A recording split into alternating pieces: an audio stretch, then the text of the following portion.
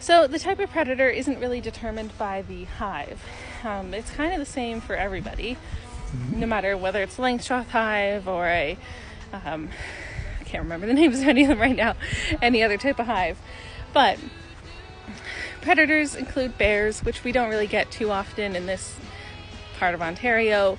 Raccoons can get into hives. Skunks like to eat the larvae. So that's what the fence is mostly for, is for those two. It's not going to do anything against a bear, probably. And then mostly what wants to kill bees is they get mites. Mites, which are basically just sort of fleas. There's other different diseases, American foul brood that try and kill them. And then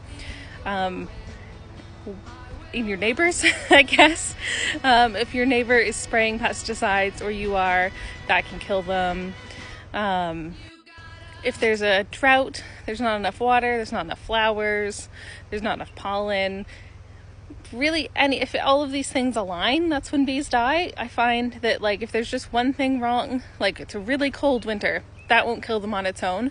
But if it's a really cold winter and a really long winter, or it was really cold, got hot for a few weeks and went back to being cold, there's all kinds of things that will cause them to deteriorate in their health, which is, as a beekeeper, what we're trying to fix. So to me and the bees, we're a team. So I'm doing everything I can to keep them alive, whether they make me any honey or not. My goal is they're kind of like pets.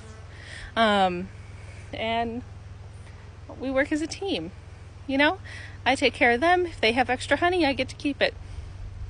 So there's not too many predators, but they are kind of hard to keep alive sometimes.